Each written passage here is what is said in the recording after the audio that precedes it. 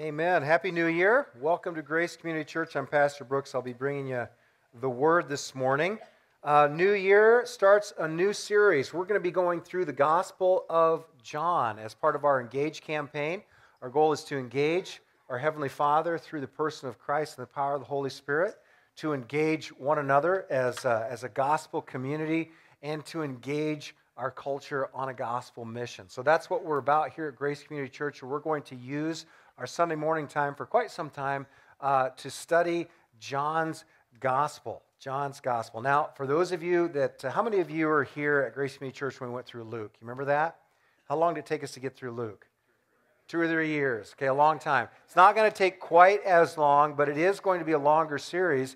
And for those of you that get panicked because, it's going to get boring, not that John's Gospel gets boring, but being in it forever because I take forever to go through something, we're actually going to break it up. We'll do like 13, 14 weeks, then we'll do like a shorter series so on some topical vision things in terms of where we're headed as a church. So promise that the Gospel of John is going to be an enriching study.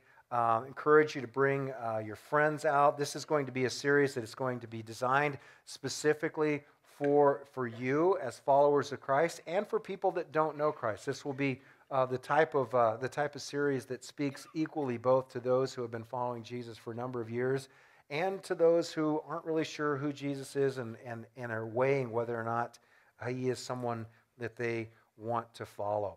And we're going to cover the first half of the first chapter. We're going to take about the next 3 weeks to go through that. So I'm going to read the scripture that we're going to be in this morning. And actually, technically, we're only going to cover one word in the first chapter this morning. We're going to read the whole for 14 verses, but we're going to hone in on one word, and then we'll break it down as we go. So please turn your Bibles to John chapter 1. Verse 1 of chapter 1 begins this way. In the beginning was the Word, and the Word was with God, and the Word was God. He was in the beginning with God.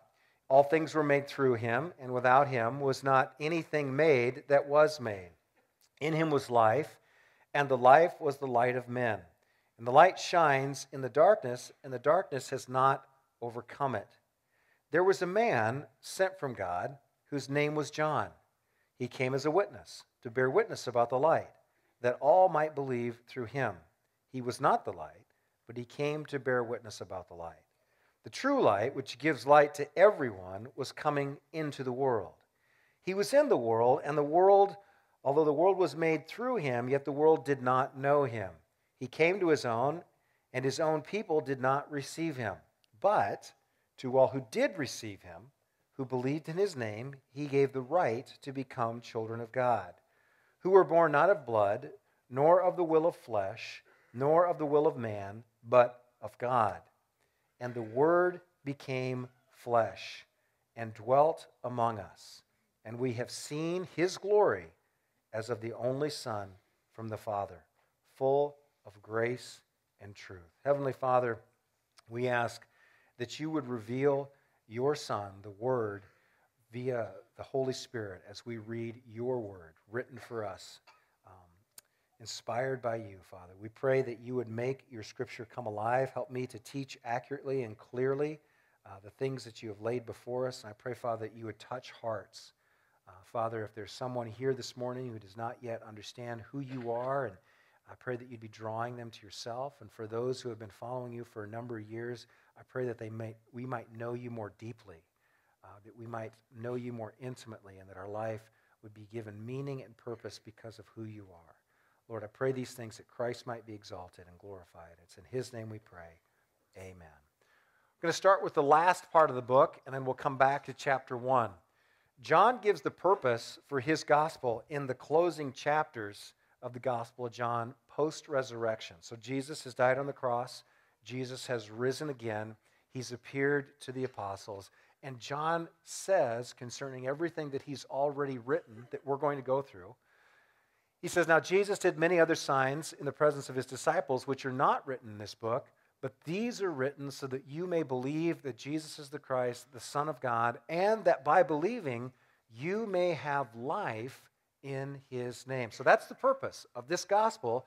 The purpose is he gives it to us through the Holy Spirit so that you and I, the readers, might come to know who Christ is, and that in knowing him, we might have life. But that begs a question.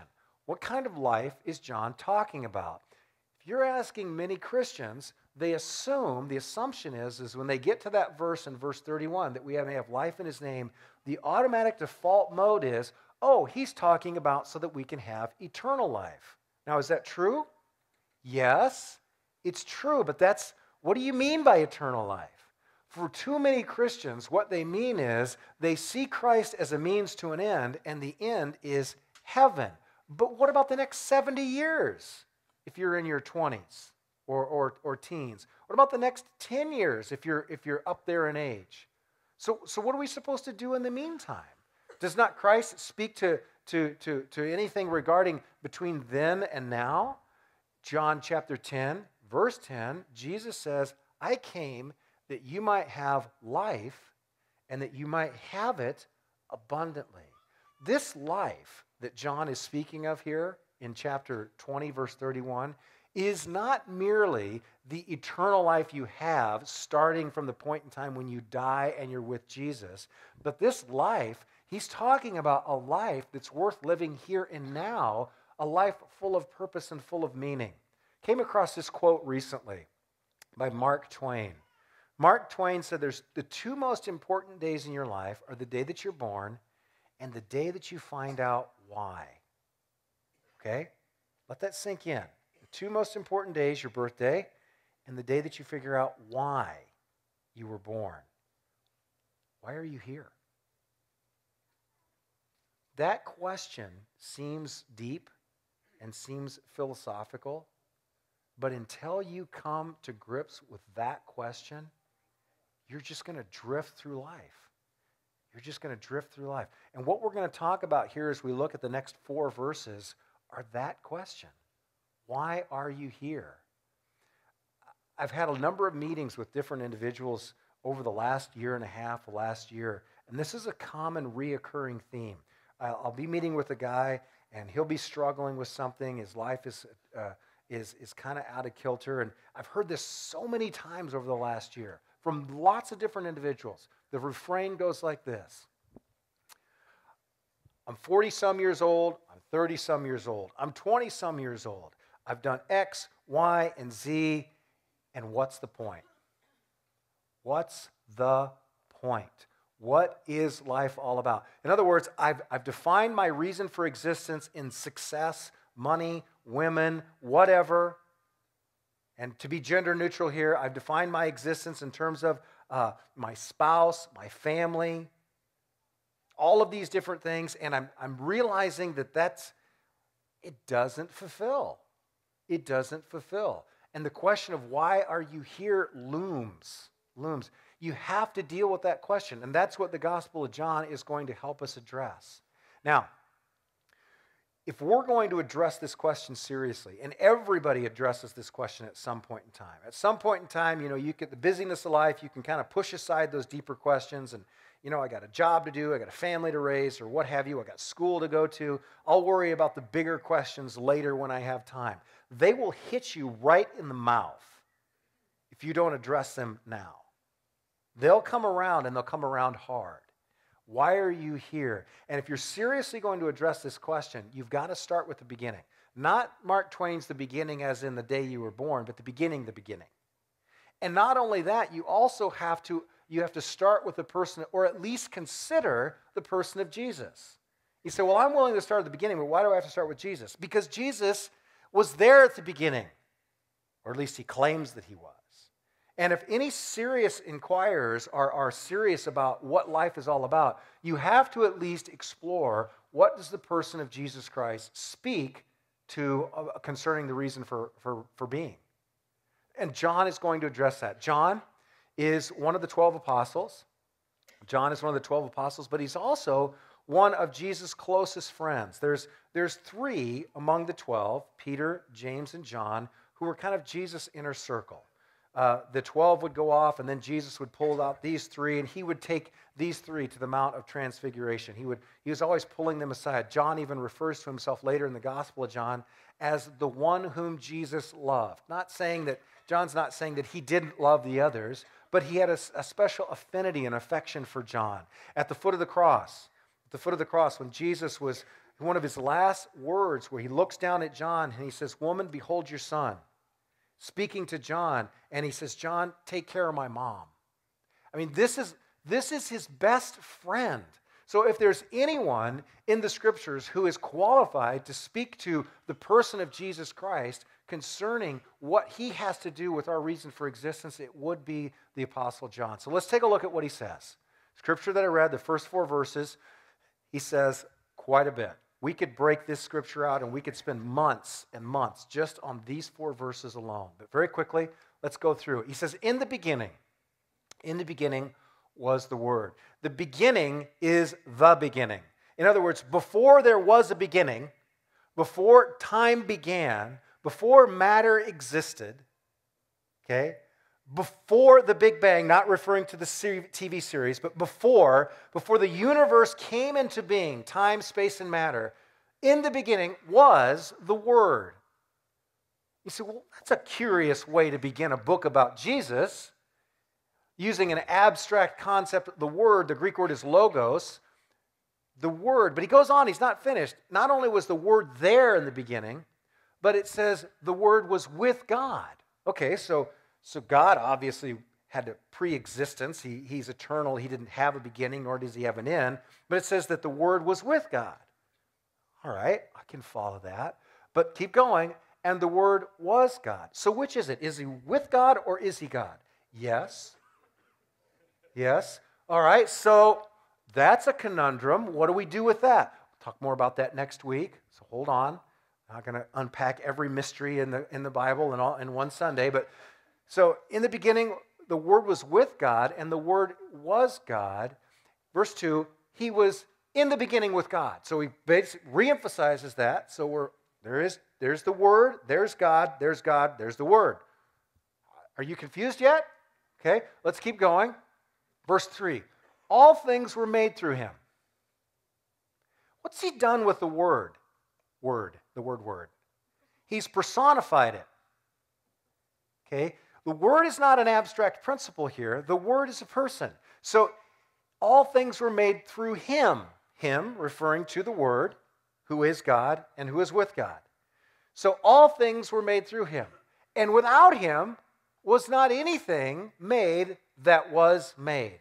See, a number of individuals, including Jehovah's Witnesses, Mormons, they would say that Jesus Christ, the Word, him, had a beginning and is part of the created order. What is John saying? No. If it was made, he made it. Period. If it was made, he made it. So anything that was made, he made. Without him was not anything made that was made. In him was life, and that life was the light of man. In other words, the Word gives purpose, meaning, vitality, and life to our existence, which he brought about. Now, that word, logos, depends who you are and your background in terms of what you associate with that word. You ever played the word association game? Okay, I throw out a word, you toss back the first thing that pops into your mind. If you throw out this word, many people, and maybe in an evangelical crowd, the first thing they think of is the Bible. Bible. Is that correct? Sure it is. The Word of God, okay? They think that. If you're in an academic setting and you say word, what's the first thing that comes to mind? Language, concepts, spoken words that carry behind ideas, okay? If you're at a rap concert and you throw out word, totally different meaning, right? So it depends on your background. How you hear the word depends on your background. John is writing to an audience of first century believers who come from different backgrounds. There's Christians who are Gentiles who have come to know Christ. They have a Greek background. And there's Christians like John and Peter who have a very Jewish background. And so when they hear the word logos, they have a different connotation in terms of what it means.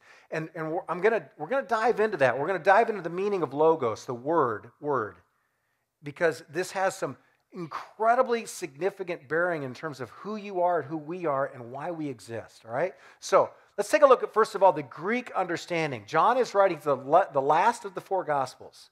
Mark is first, then probably Matthew and Luke, and then finally John. He's the latest of the four chronologically. And he writes the Gospel of John so that we might know that Jesus is the Christ, and knowing him we might have life through him, as chapter 20, verse 31 says. And he's writing to, when Mark and Luke wrote, there's it's a good mixture. Now the church is growing to the point where it's predominantly Gentiles.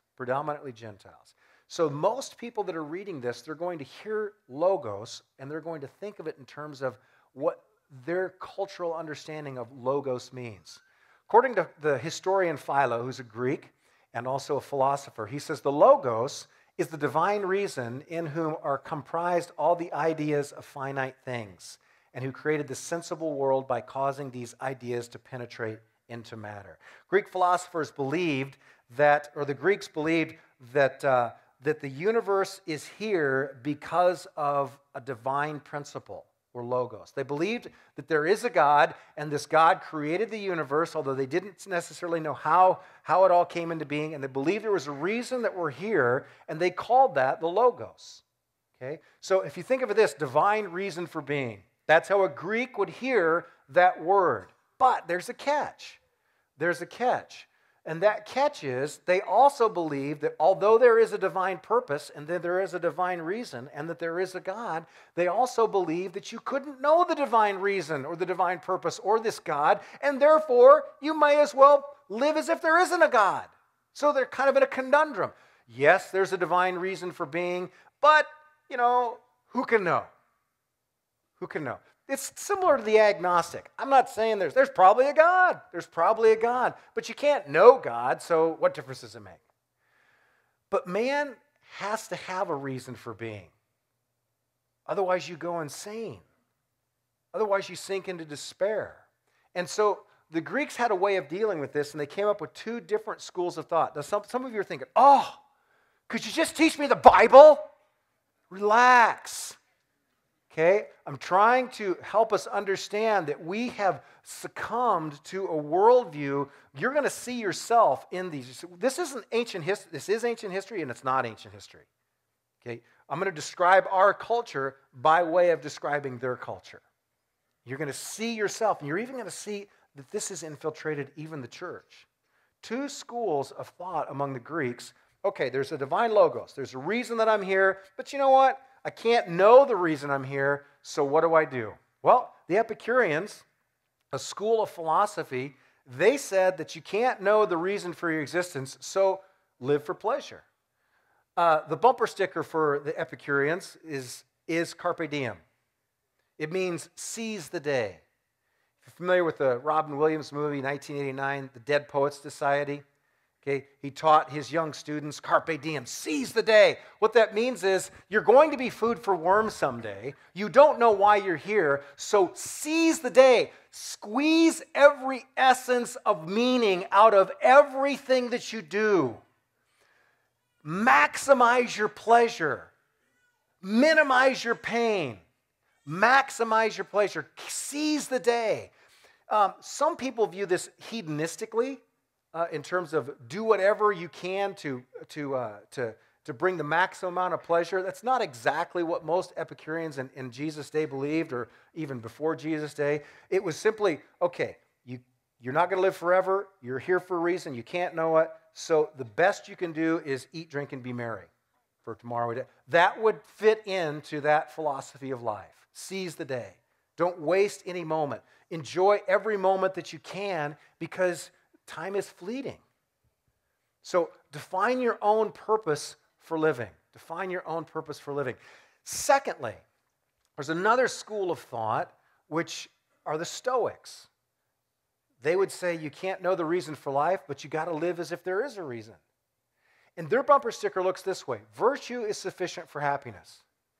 In other words, there's no ultimate reason for life, but do the right thing, and then you'll be happy.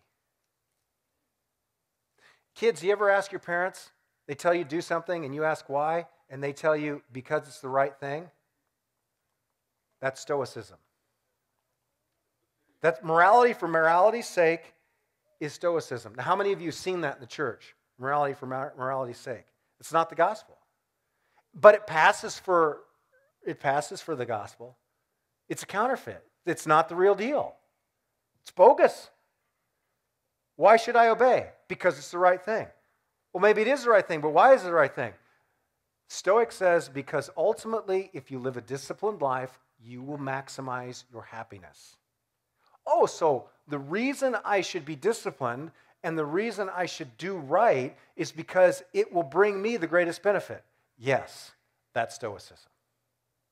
That has nothing to do with God's glory. It has nothing to do with divine purpose. It doesn't state that it has. It says, listen, you can't know God's purpose, so just live a disciplined life, be disciplined, do the right thing, raise your family, stay married. My husband's a pig. Doesn't matter. Stay married. Do the right thing. Divorce is wrong. Divorce will harm your children. You see all the motives for doing the right thing? It's because virtue is sufficient for happiness. Christ has nothing to do. God has nothing to do with why you do the right thing. Just do it. Just do it. Very duty bound. You see, Brooks, that's ancient history. No, it's not. No, it's not. It's very relevant. It's very contextualized in our time. If you've been here for the Hard to Believe series that we just finished this late fall, early November, you might recognize, talked a little bit about Stephen Hawking, a little bit about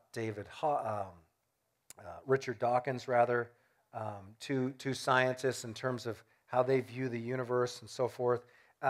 You're going to hear a lot of this in what they say. Stephen Hawking, in his book, The Grand Design, which was written in the 90s, stated the following: the universe is designed, but since you can't know the designer, it may as well not have a design. Does that sound familiar? Nothing's changed. Nothing's changed. Technology has changed.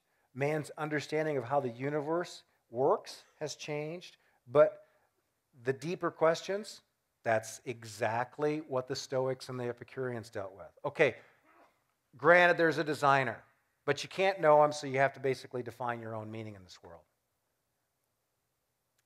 Richard Dawkins, everybody's favorite atheist, said there's no purpose, there's no design, there's just DNA.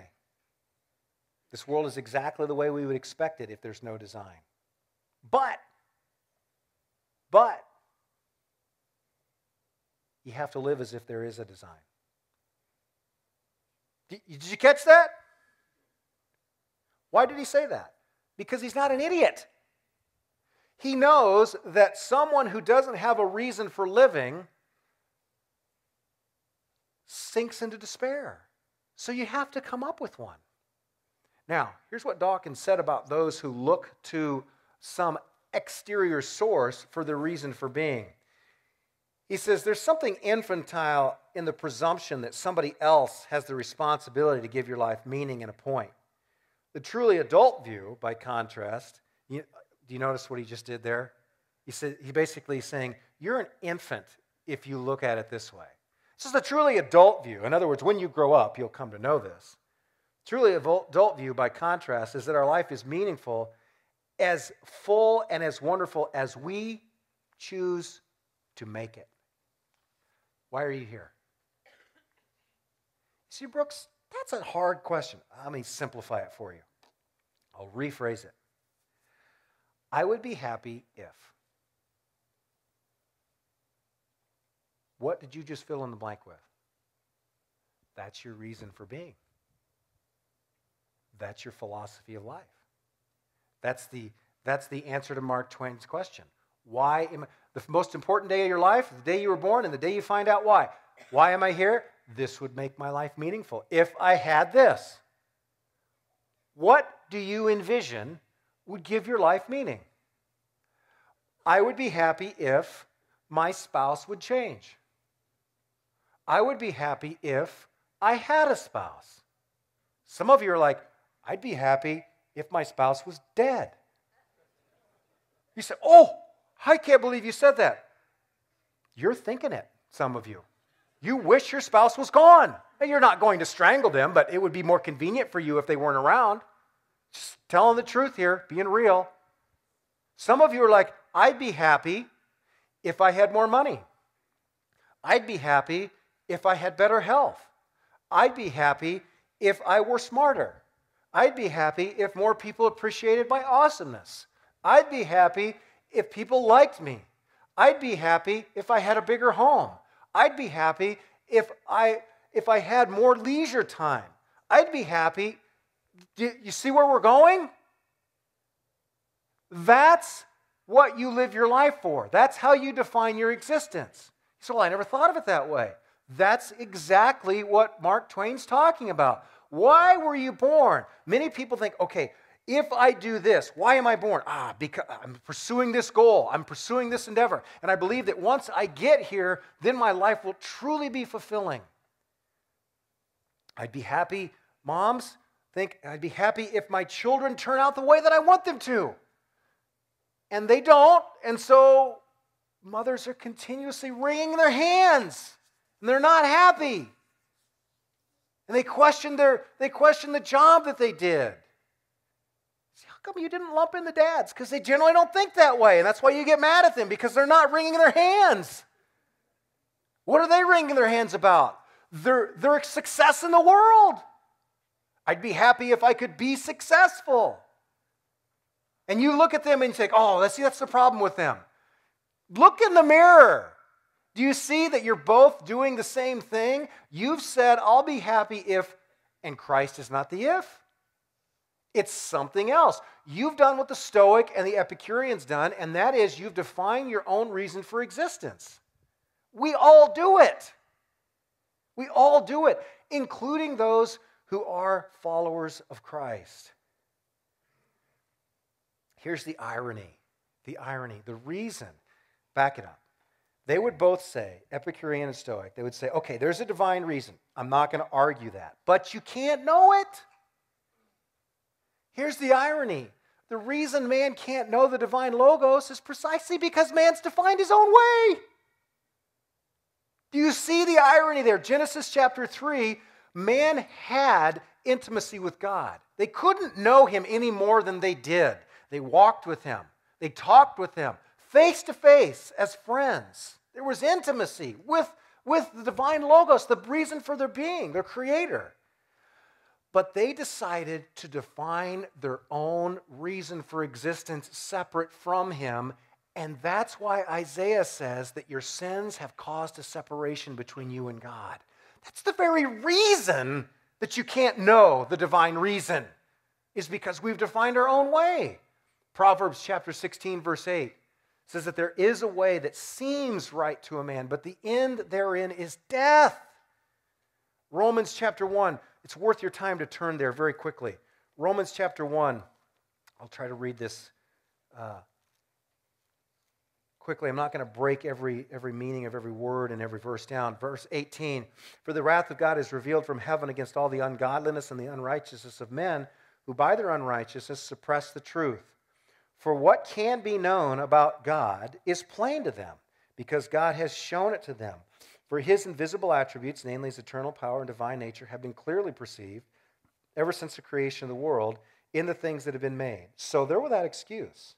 For although they knew God, they did not honor him as God or give thanks to him, but in their thinking they became futile, and their foolish hearts were darkened. Claiming to be wise, they became fools and exchanged the glory of the immortal God for images resembling mortal man and birds and animals and creeping things. Summary, here's what Paul's saying. Paul's saying, listen, here's the deal. You knew God. You knew him. You know who he is. You know he's there. And instead of worshiping him and finding your meaning and value in Christ, in the Word who created everything, You know He's there. What you've done is you've exchanged the glory of God for God, and you've put weight, that's what glory means, weight. You've exchanged the glory of God for the glory of that which is created. In other words, okay, I could find my meaning and purpose in God, that which is truly weighty, glory, but I have transferred that glory to that which is not weighty, gold, silver, sex, prestige, money, power, idolatry. Things which are not necessarily evil in and of themselves, but I have made them ultimate things, and that's what gives my life meaning. That's Romans 1. That's precisely why you don't know the Logos. So religion's the answer, right?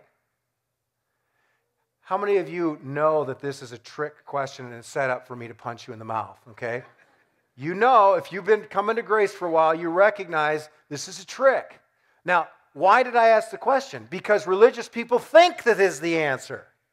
And I'm including us in the religious group.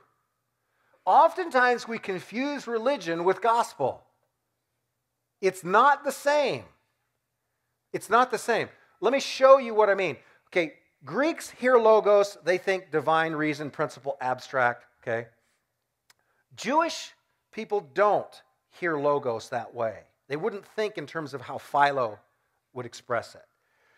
These are Jews, Peter, James, John, okay? They think in terms of the Hebrew Bible. They would hear the word logos and they would immediately identify it as the embodiment of the divine will, as in Isaiah chapter 40, verse 8. The grass withers and the flowers fade, but the word of our God stands forever. When they hear that word logos in the Greek, they think of God's decree, spoken commands, spoken decrees, Sinai, the 10 Commandments.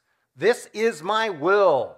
It's not going away. I'm not changing my mind. That's what they think. Yeah, there's a divine reason, but they immediately attribute word to His spoken will for their lives. That's not incorrect. That's a very biblical way to view the word. They also perceive it as personified wisdom, which is captured in Proverbs chapter 8, verses 1 through 4. Does not wisdom call? Does not understanding raise her voice? On the heights beside the way, at the crossroads, she takes her stand. Beside the gates in front of the town, at the entrance of the portal, she cries aloud, "To you, O men, I call, and my cry is to the children of man." So John's not unique in personifying logos. Solomon did the same thing. It's almost like, okay, wisdom. Wisdom's a person now?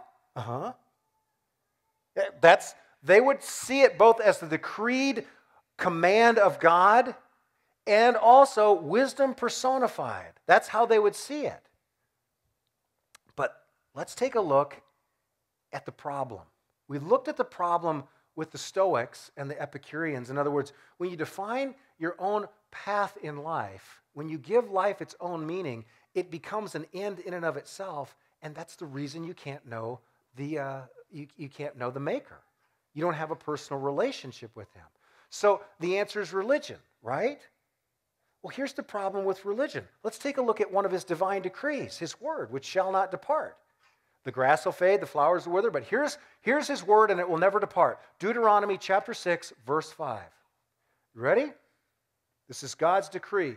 It's true for you. It's true for me. I don't care what culture you are, what sex you are. Doesn't matter what time. Here's the word which will endure forever. Love the Lord your God with all of your heart, with all of your soul, with all of your strength. Period. How are you doing on that? Remain silent, please. Unless you're going to say, I fail. Who actually loves the Lord their God with all of their heart, all of their soul, all of their strength, and all of their might? Do any of you do that? Do any of you even try? You know why we don't? Is because we've defined our reason for being with 30,000 other things that don't involve Christ. And we believe that if I had those things, I'd be happy. See, that's why we don't love Him with all of our heart, soul, mind, and strength. So what does that mean? It means that we have God's decree and we don't even keep it. Paul would have articulated it this way.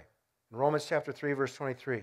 All have sinned and fallen short of the glory of God. The word sin, the Greek word is amartia. It means to miss the mark. Who's actually aiming at the mark is the question. Do you see the point? We're not even trying. And even when we try, we fail. So does that bring comfort? It doesn't. Actually, what it brings is a realization that we're separate from God because of our sin. That's what David expresses in Psalm chapter 51 when he's confessing his sin to the Lord in Psalm 51, and he says the following: I know my transgression and my sin, it's always before me. Why is it always before him? Because he knows God's divine decree, and he knows that he doesn't measure up. So religion shows you how you ought to be, but you're not it. So does that bring comfort to you? Okay, yes, we know there's a divine reason. We know that divine reason has given us rules. He's given us decrees. He says, this is the way it is. I want all of your love. I want all of you. I want all of your heart. And that's right, and that's good. And you say, amen. And then you go out and you give him a tenth of your heart. A tithe of your being, if you will. You say, well, I'm doing good to give a tithe. He doesn't want a tithe. He wants everything, all of you, your entire heart. You say, but my heart belongs somewhere else. Exactly. And the wages of sin, Paul says in Romans 6, verse 23, is death. That's precisely why we're separated from God. So religion does not, I repeat, it does not help man draw near to God. It just simply defines for us that we're not near him.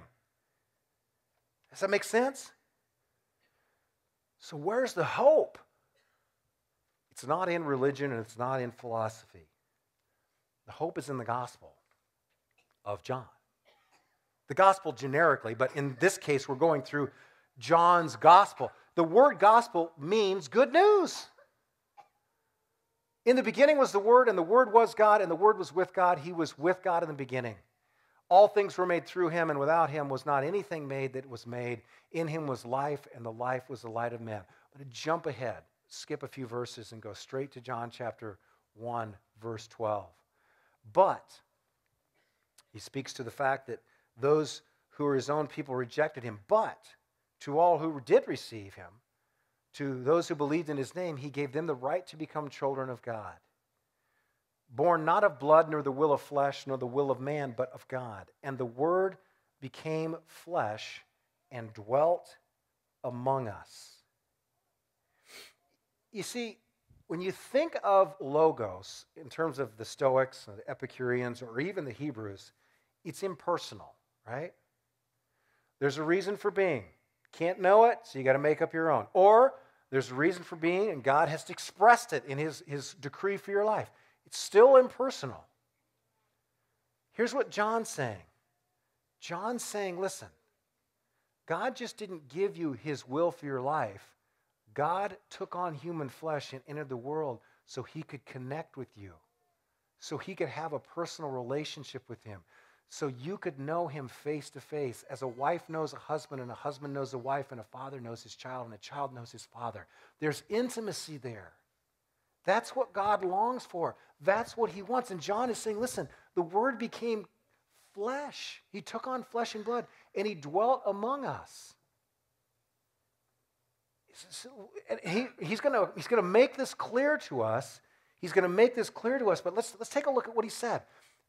Jesus did many other signs in the presence of the disciples, which are not written in this book, but these are written that you may believe in Jesus as the Christ, the Son of God, and that by believing you may have life in his name. The Logos can be known, and he can be known in the person of Jesus Christ. Now, check out what Jesus said just before he was arrested. Okay, just before he was arrested in John chapter 17, verse 3, we'll get to this many, many months from now, but we'll get to it. He's praying in the Garden of Gethsemane, and he's praying that God would give him the glory that he had before the foundations of the world, when he was with the Father. And then he says, and this is eternal life, that they, that is his disciples, and all who believe afterwards, us, that they know you, the only true God, and Jesus Christ, whom you sent. So go back to chapter 20, verse 31. Christ came that you might have life. What kind of life? What does life mean? There, he defines it. This is eternal life, that you know God, that you intimately have a personal relationship with God. Well, how do you do that? By knowing Jesus Christ, whom he sent. The Word of God, who is God, the Word of God, who was with God, took on flesh and became man, and he has come that you might know the Father through the Son.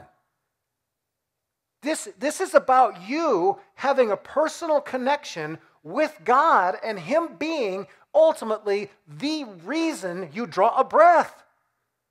He wants to be your source of joy. He wants to be your source of happiness. He wants to fulfill your longings. He wants to give you longings that you don't even have. The Westminster Confession, the goal of this series, every sermon that's preached from this pulpit, whether I preach it or one of the other elders preach it, is the following. The chief end of man is to glorify God and enjoy him forever. And I like the twist that John Piper puts on it, just by changing one word. The chief end of man is to glorify God by enjoying him forever. Do you see? That's what Gospel of John is intended to do for you, to do for us.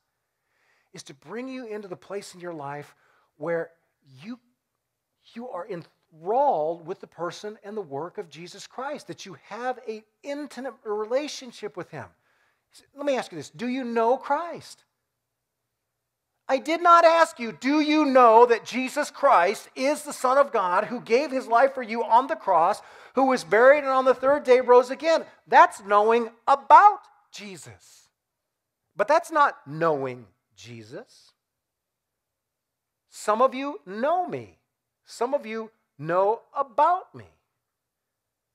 There's a difference between knowing someone as an acquaintance, knowing someone as a historical figure, and knowing someone intimately in that you think their thoughts before they think them because you know them that well. Some of you have been married for many, many years. You know what your spouse is going to say before they say it. That's what it means to know God. That's what John 17 verse 3 is. You know him so well, you are so intimate with him that you think his thoughts as they are. He has permeated you. He lives in you. He indwells you. He guides you. He is a light unto your path. I'm not just talking about the written word. I'm talking about the word that wrote the word. Actually, technically didn't write the word, inspired the word. You follow me? He indwells you if you're a Christian, and he draws you into an intimate relationship with him so that your reason for being is his glory. And when you get to that point, absolutely nothing can ever take your joy. Ever. Your family may abandon you, but they can't steal your joy. Your health may flounder, but your joy will never leave. I'll never forget. I know I've shared this probably hundreds of times from the pulpit, but we have a lot of new people, and you're just going to hear the same stories again and again. Get used to it. The older I get, that's the way it's going to be. All right? My wife got sick with Lyme disease in 1998. She went undiagnosed until 2004. That's a long time to have that and not be treated. She got so bad that she couldn't walk. She couldn't hardly get out of bed. She was only sleeping one night a week. Intense headaches, felt like her body was on fire, digestional issues, knees hurt, everything hurt. Her whole body hurt. There were so many times when she would tell me, I just wish I could die and go home. And then she was finally diagnosed, and the doctor told her, Stacy, you're going to get better. And my wife wept. And she looked at me, and she said, I'm afraid. And I asked her why. She said, I'm afraid that if I get better, I'll lose the intimacy that I have with Christ. that's a woman who knows God and knows Christ, because he'd stripped everything else away from her. Where's your joy? Have you discovered the reason you were born? It's not to raise kids, Mom. It's not to make a name for yourself, Dad. It's not to win an NCAA title, athletes. It's not to make a lot of money, students. It's not, none of those things are wrong. Those things are good. The reason you were put on this earth is to know God and to enjoy him forever. As the ushers come forward, we're going to celebrate communion together. If you're not a believer, this is for those who have trusted Christ. You say, well, I want Christ. I want in. Give yourself to him. So what does that mean? It just simply means calling out to him, Lord Jesus, I'm a sinner. Save me from my sin, and believing that he rose from the dead on the third day. You say, that's it? That's it. And grow in your knowledge of him, not intellectual knowledge of him, but your intimacy daily. It's by grace through faith that we're saved. And this is not of works, so that no one can boast. So we're going to pass the elements out here, and because communion is a reminder that this is not just about knowing God intellectually. It's about experientially experiencing God personally. And what we do in communion is we literally taste the bread and the juice. We experience, there's a sensory perception. So what we're going to do here is, the praise team's going to lead us in song. Hold on to these. Don't take them until I come back and I'll direct you. But as you listen to the words of the song here, think about your reason for being. Analyze. This communion is always a time to examine yourself. Always a time for let the Holy Spirit examine you. Let the Holy Spirit search your heart and reveal to you what is your reason for being. Not what you know it's supposed to be, but what do you believe, what do you define as your reason for being? And if it doesn't line up with Christ, this is a time where you can say, Lord Jesus, forgive me. I've made such and such my idol. Would you show me your presence? Would you draw near to me as I draw near to you? Then we'll come back and we'll celebrate communion together.